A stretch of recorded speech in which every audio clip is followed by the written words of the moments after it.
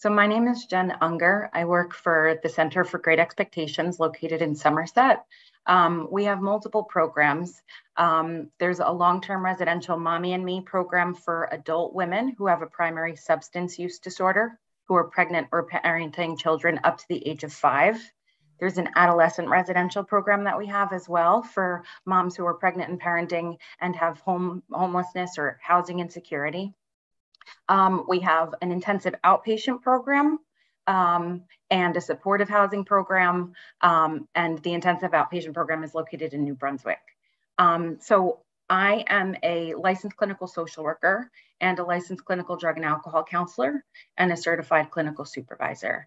And one of the great things about the Center for Great Expectations is we have what we call a continuum of care, in that when our residents or clients are transitioning from one level of care to another, there is a smooth transition from people who are within the organization who can offer that warm handoff.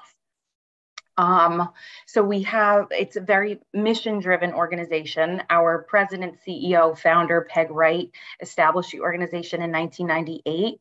And it has grown to what it is today with over 100 employees and multiple programs going from Somerset, New Jersey up to Newark, New Jersey. There's multiple programs. And so maybe I'll pause there with just an overview.